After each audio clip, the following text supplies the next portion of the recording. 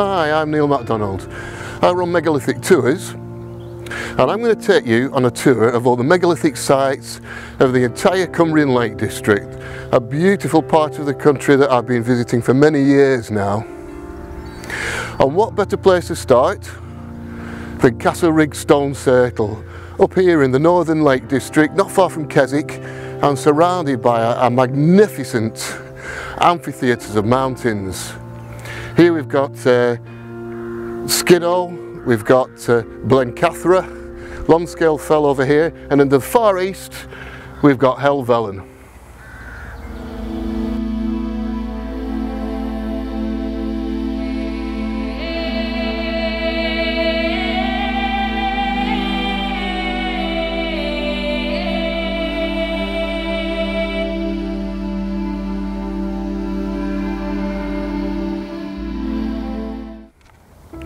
Castle Rigg Stone Circle is one of the oldest monuments of its type, definitely in Britain and probably even in Europe. There are one or two interesting features in the centre of the circle.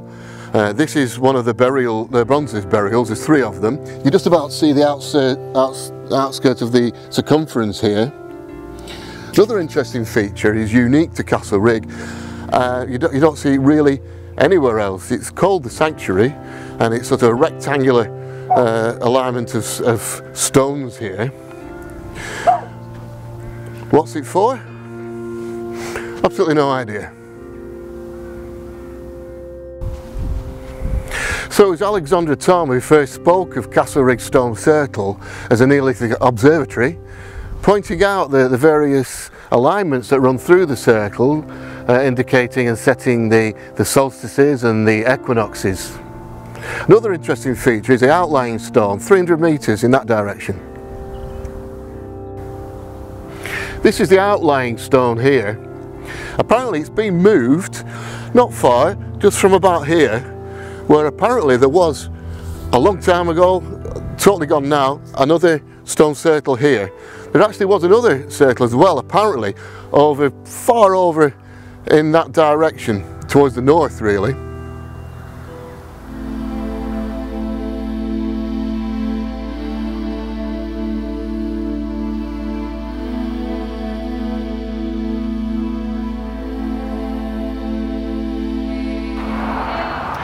This mountain here is called Blencathra, but it's also called Saddleback because of the unusual dip in its peak.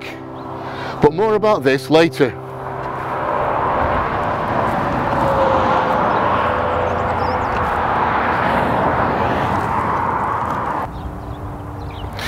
So here we are east of Castle Rigg, where two henges remain of what must have been a much larger ancient site. This is King Arthur's Round Table. You can see I'm stood here on the central area, and you can see the well-defined ditch here and the embankment. Over here is the remaining portal entrance. The other portal entrance was here, which has now disappeared under the road. But I think that entrance would lead once upon a time over to the other major henge, over there, Mayborough Henge. So here we are at Mayborough Henge. This is directly across the road from King Arthur's Round Table, and you can see the entrance to the henge there, the portal entrance and the two banks. And if you look straight through the portal, you can see the one remaining standing stone still present there.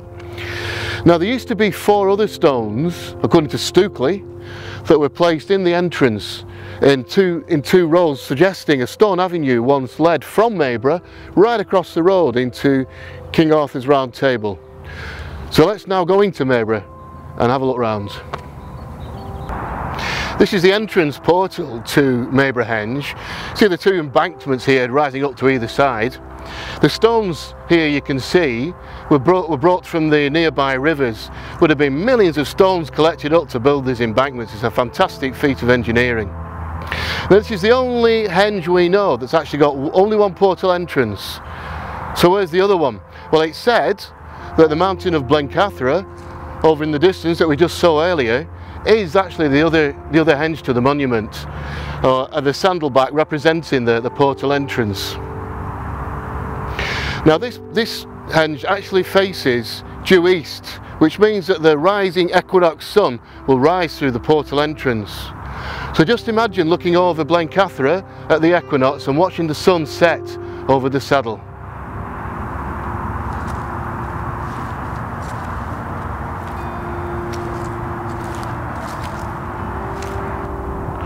So here we are in the centre of the henge. You can see there's just one remaining stone here now. Originally there was 4 recorded in a sort of a diamond shape, possibly marking off the cardinal points, or possibly acting as some sort of sundial where the sun would set shadows across to point out various times of the day. But look at this amazing henge here. It originally would have been solid, obviously no trees then, all the way around and covered in white gypsum.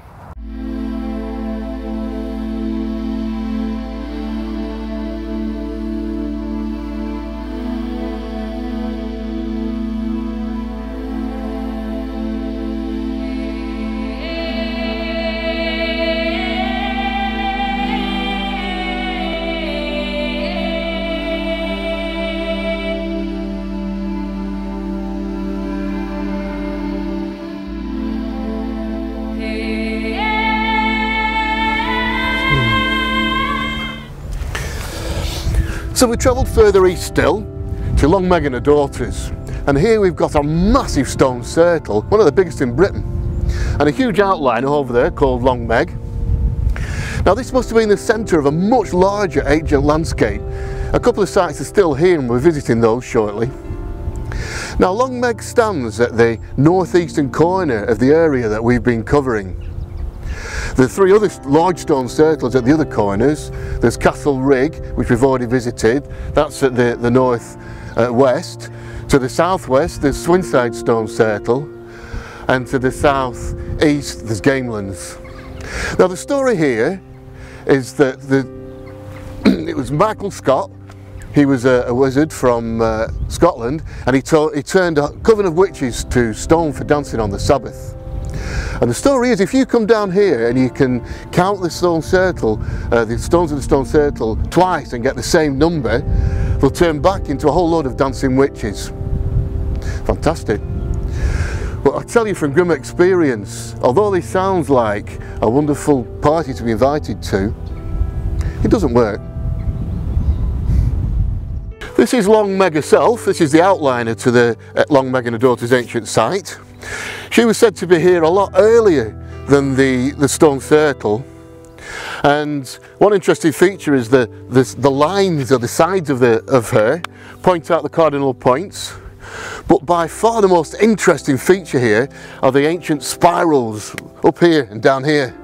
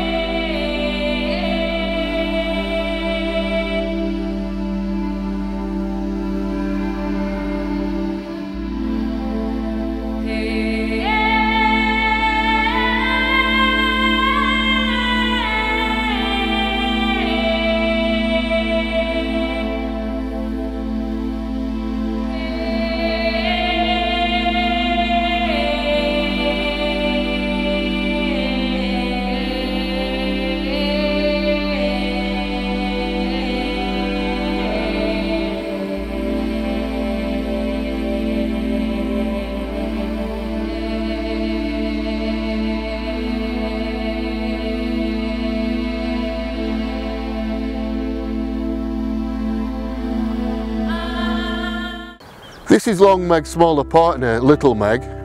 Now it's said that this used to be a burial cairn, but either way it's a beautifully formed little stone circle.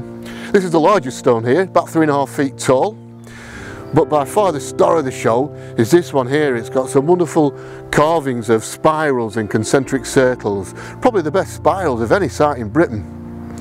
If you could take the field boundary away, you'd see Long Meg over in that direction. And interestingly, if you follow this hedgerow here, it would take you right through the middle of Long Meg Stone Circle. And then at a right angle from here, at 2,500 feet in that direction, is an ancient cross in Addingham churchyard.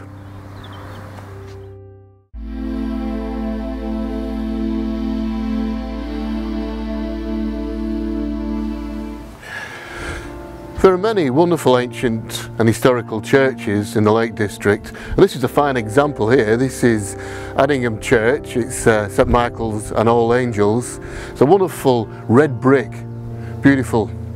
But what we've actually come to see here is this.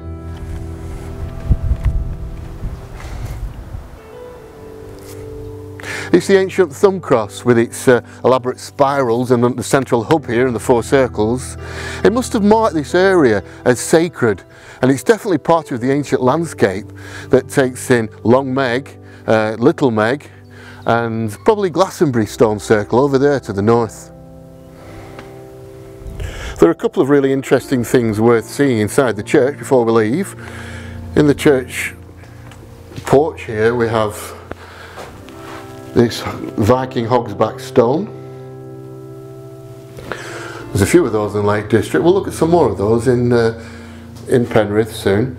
This is a Crusader Knights gravestone. You can see that we've got the cross and the sword next to it.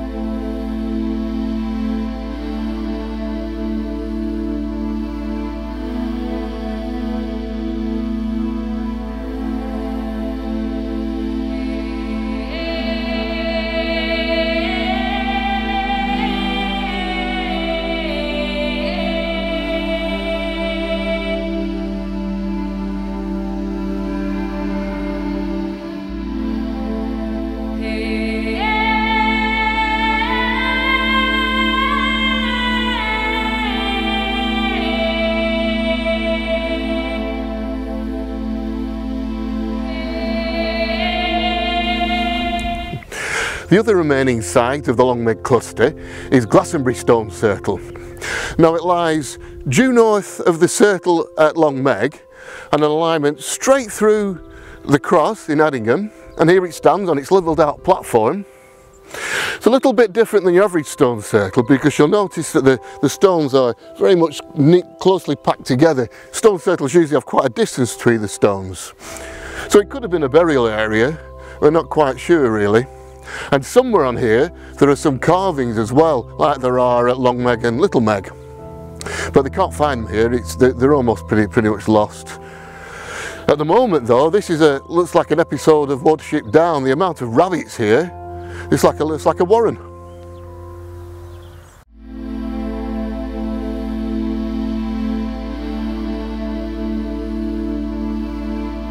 The nearest large town to Long Meg is Penrith, and we're here in the churchyard of St Andrews to see this. This is the Giant's Grave, a fine collection of hogback stones, and flanked by these 2 magnificent 11 feet tall Viking crosses. Now the story here is that this was the grave of old King Caesarius, the penultimate king of all Cumbria.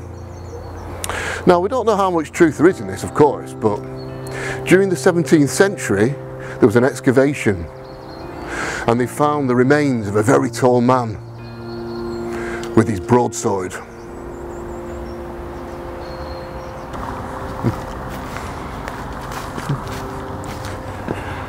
Just a few yards from the Giant's Grave is this cross. It's from the Saxon-stroke Viking period, about 920.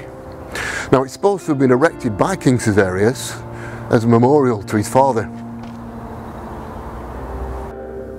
Inside the church, this plaque tells a story of a devastating time in Cumbrian history. It was in the 16th century when the plague wiped out up to 40% of the surrounding population. This brass plaque is actually a replacement for an old sandstone plaque, which is above it, which you can see is very, very much worn out now.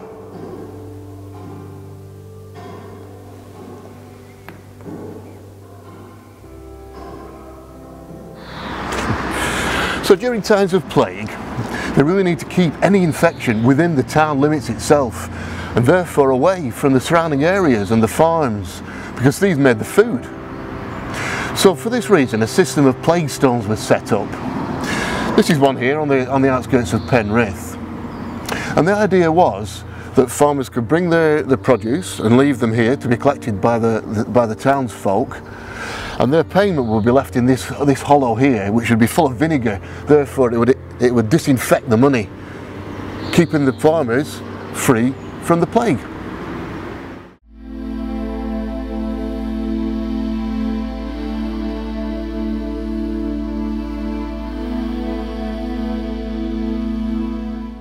We're heading south now from Penrith towards the Shap area, where there's another set of ancient sites, but it's worth stopping off on the way to look at this.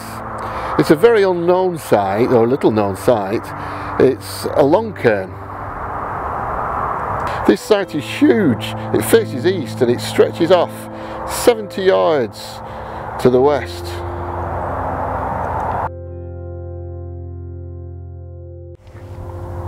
So we've travelled south now from Penrith down to the Shap area. Now the ancient sites here in this area, once upon a time, would have rivalled anywhere in Europe. There's not much left now, unfortunately. We've still got the Kemphouse Stone Circle here, which unfortunately has the main line, the main railway line from Euston down to Glasgow, running right through the middle of it. There used to be another little arc of the circle at the other side, but unfortunately that's disappeared under some sidings going to a concrete works. Now from here there would have been a stone alignment heading off over a mile south down what is now the A6 straight through Shap little village centre to a hillock in the distance which once had a chambered tomb on it. Now this hill was called Scullhill Hill, probably because of the skulls that were found in the chambered tomb. That's all gone, unfortunately. There are two huge stones left of the avenue. There's a Goggleby stone and the Aspis stone. We'll go and have a look at those now.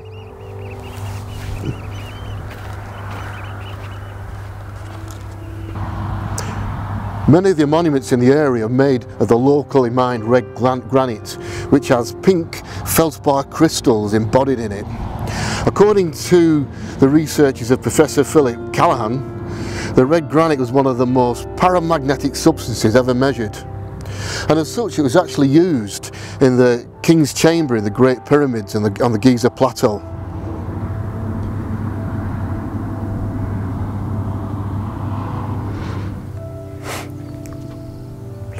So this fine 12-ton stone here is what's left of the stone avenue.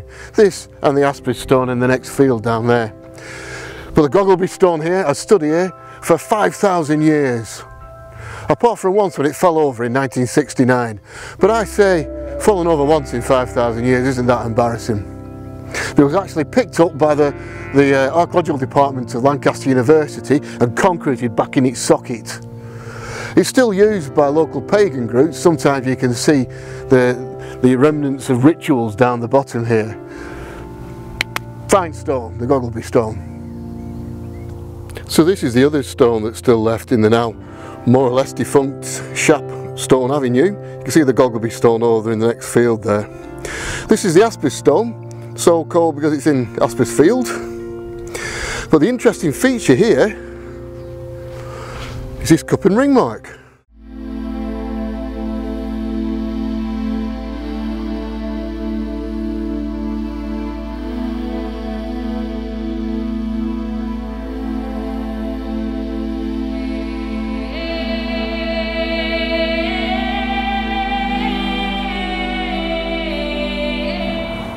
Just a mile north of the Shap Avenue is the Shap Stone Circle here. It's not in a good state of repair at all. It originally was a triple concentric ring circle, which is a very rare sight. But you see, it's quite a mess. It's very rarely visited as well because it's right in the middle of a crop field, and in summer you can't even see it. Recently these posts have been added, must be for some sort of protection, but it's seen better days. Luckily though, there are many more stone circles in this area. So let's go and visit a few. Let's have a whistle stop tour of a few of the stone circles just around this area.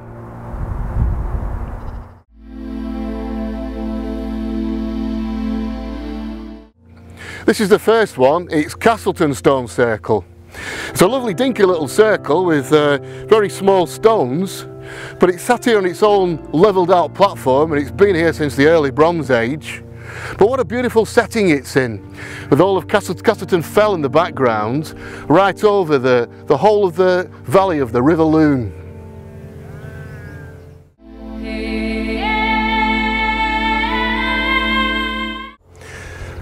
So this is Gameland Stone Circle. It's sitting here under Knott Hill. It's made of the local red granite, and it's one of the huge stone circles, the large one that's actually situated to the southeast of the area that we're covering. Most of the stones have actually been knocked down on here unfortunately, and that happened in the 1860s when the henge here that was present then actually got ploughed out.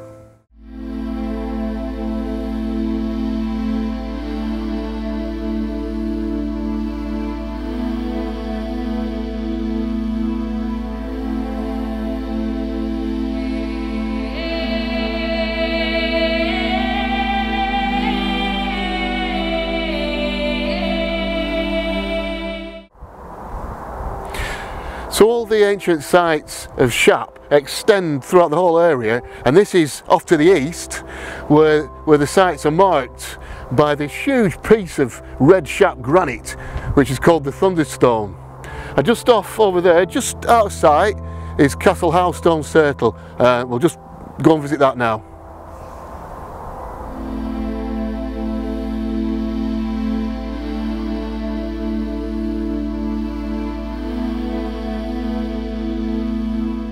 Castle House Stone Circle is a gateway to an ancient area that has at least 4 stone circles and 2 settlements.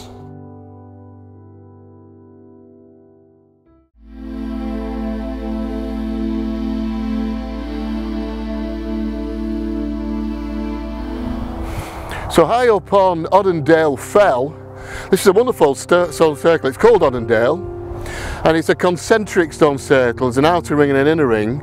This is the inner ring here, which is said to be from the Bronze Age, but the outer circle, which is 86 feet, is earlier. It's from the Neolithic.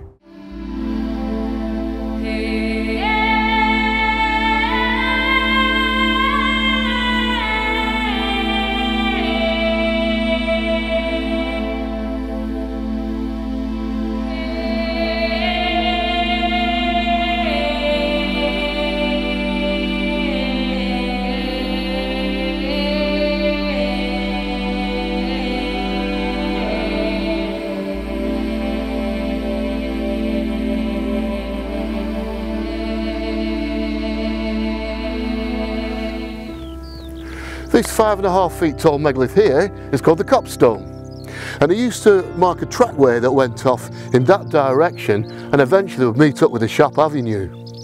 But now it marks the entrance to the Muir Divot here, which is an ancient landscape where we find various burial mounds, but more importantly a lovely big stone circle called the Cockpit.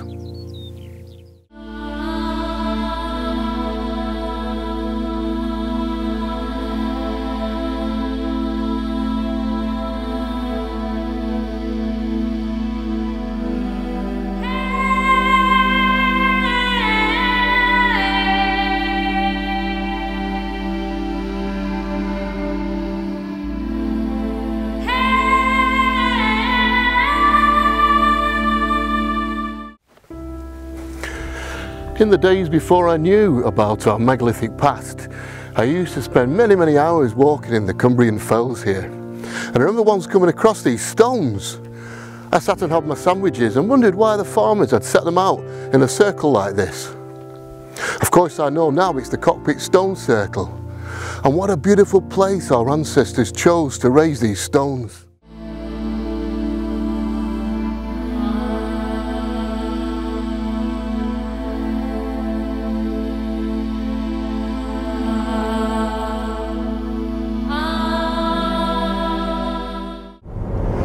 We've very nearly finished our quick tour around the stone circles of the Shap area, and we're about to head off north to Penrith, then across to Keswick and to the west coast.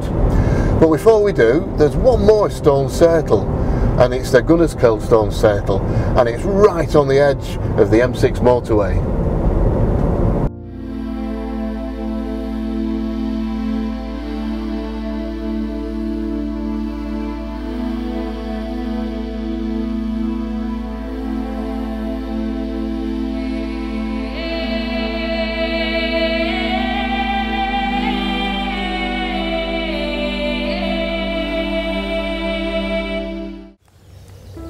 So now, as the saying goes, for something completely different.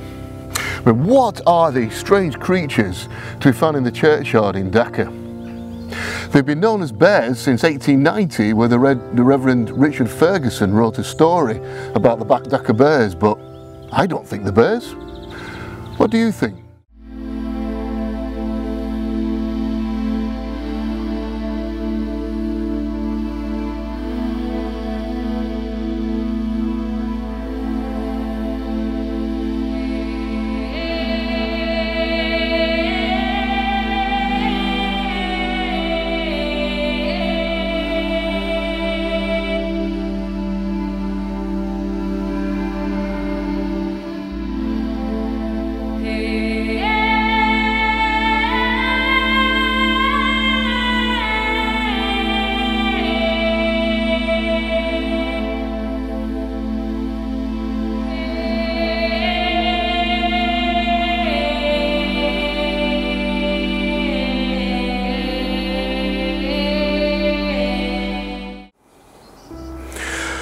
The 1,250-ton boulder stone has been standing here beneath Hell's Wall for over 10 millennia.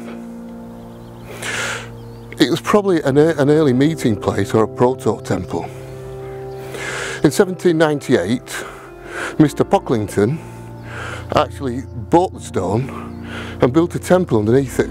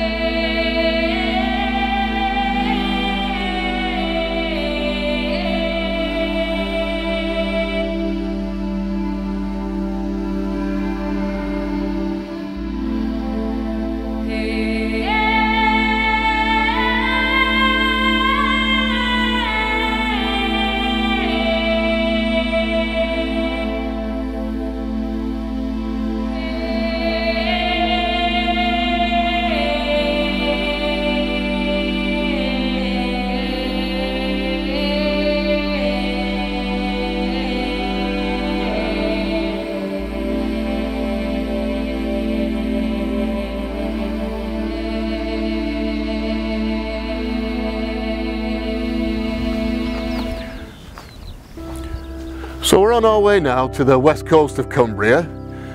There's a good sea view over in that direction, but at the moment we're in the wilderness high up here on Blakely Rise.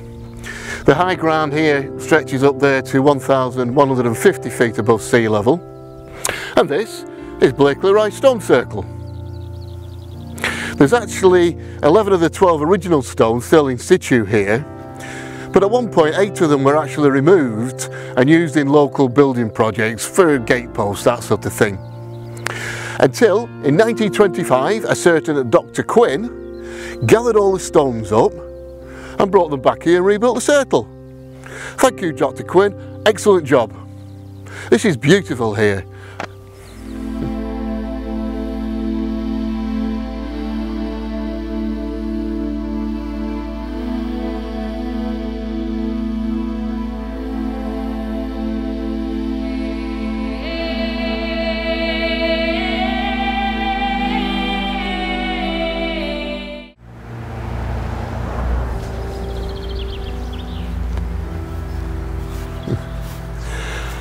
The first recorded church here in the village of Gosforth dates back to the 12th century, but there would have been another structure here before this, dating back much earlier. It would have been a wattle and daub structure probably. But we're here to see the Viking artifacts, and this is the finest Viking artifact anywhere in Cumbria. The Gosforth cross here stands at 14.5 feet tall, and its slender shaft here represents the Yggdrasil tree. That was the Norse tree of life, where Odin once held from the branches to get the wisdom of the runes. And below it there's 4 flat sides, and these represent tales from the Volupso. The Volupso is part of the Poetic Edda, which is part of the Norse mythology. The 4 sides here represent firstly the creation, then there's the Battle of Ragnarok, the Armageddon War, then there's the end of the world, and finally the return of Balder and new life.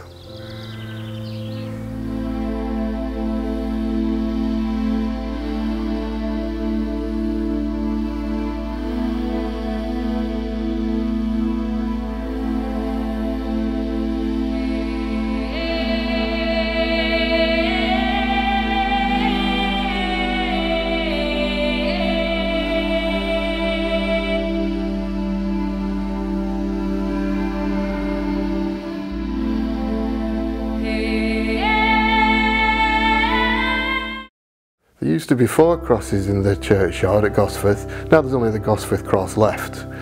But there's 2 other remains of the crosses built into the wall in the church here.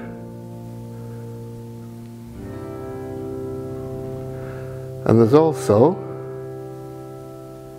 a section of one of the crosses which is called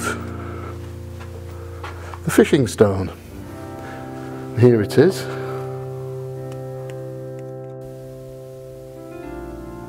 The story on the plaque tells of how Jormungandr, the world serpent, was thrown into the sea by the god Odin, and it grew so large that it surrounded the entire planet and eventually caught his own tail. The god Thor then took a fishing trip with the giant Heimar, who struck Jormungandr with his famous hammer.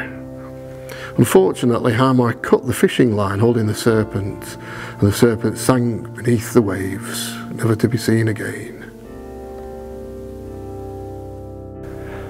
These 2 hogsback stones were found beneath the church when an extension was being built. They've got to be the best preserved Viking hogback stones anywhere. They're called the Warrior's Tomb and the Saint's Tomb, and they're magnificent.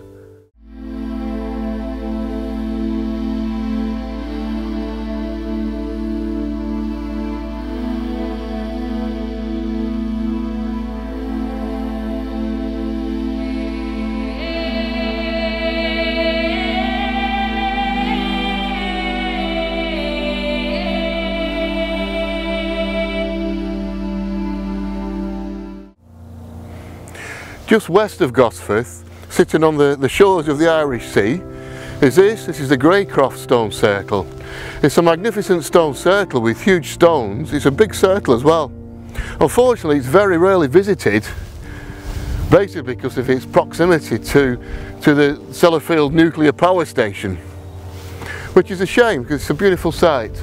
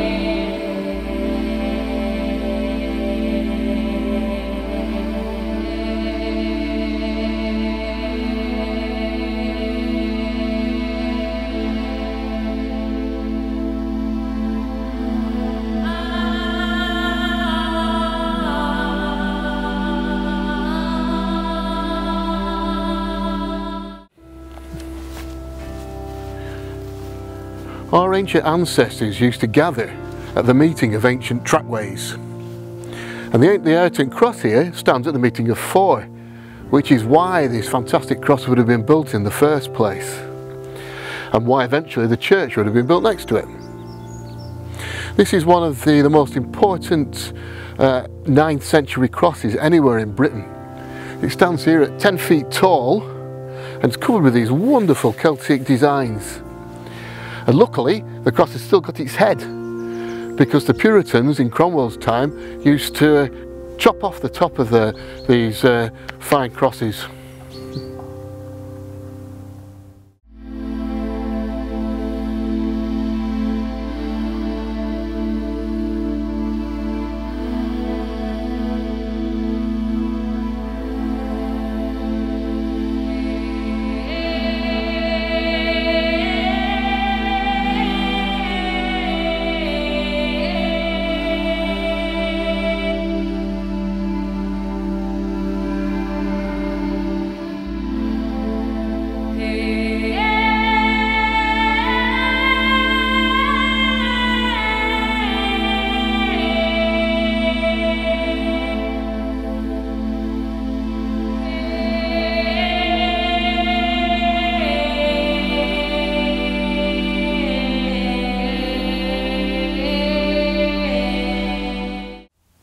So here we are in the southwest of Cumbria, up on the fells again, and we're visiting my favourite stone circle.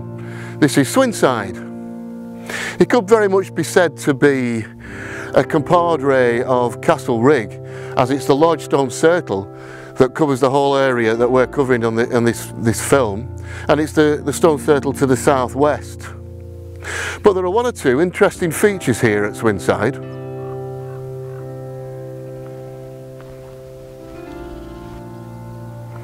This is the portal entrance here, with these two sets of megaliths, which would have probably once upon a time been the beginning of an ancient processional which went off into the southeast. Because this portal entrance faces southeast, and therefore the winter solstice sunrise would have shone down the processional way and into the circle. One remarkable feature here at Swinside involves this stone here. It's the north marker stone, and the notch on the top of the stone here, when aligned up with the mountain next to it, the notch on the top there, points out due north.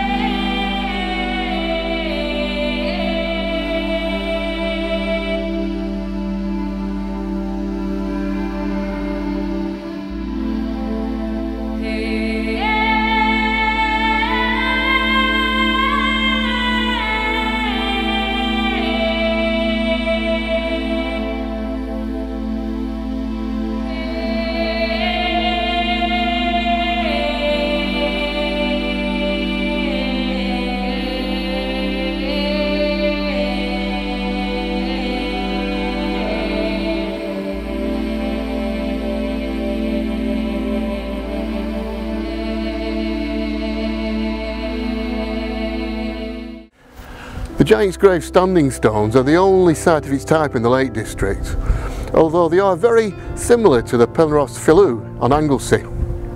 They've been standing here on this plateau for 5,000 years, just off the Duddon Sands on the southern coast of the Lake District, being overlooked by the Mother Goddess Hill Black Coombe. Now if you follow this alignment straight through to the northwest, you end up right through Swinside Stone Circle again. Now it's highly possible that these two stones marked a T-junction of ancient trackways. This way following the coastline, and this way through the stones straight through the valley.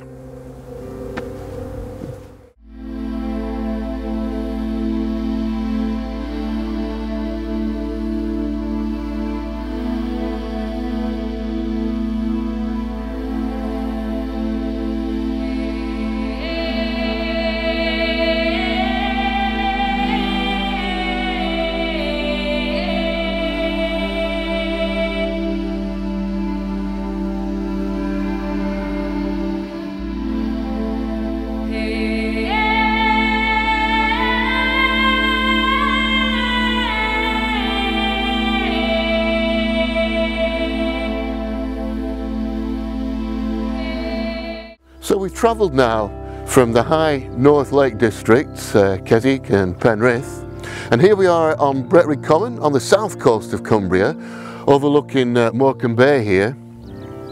And we've come to see the Druid Circle, and this is it.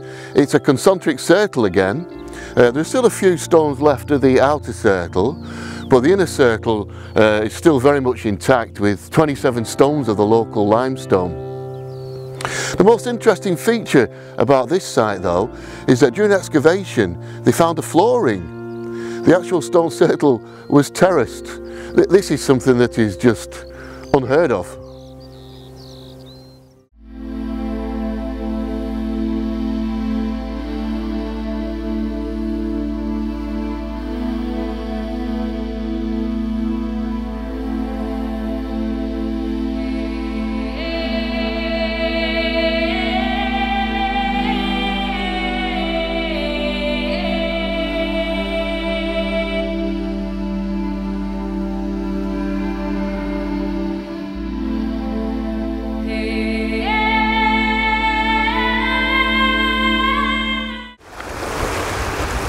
So we've reached the end of our megalithic journey of the Lake District.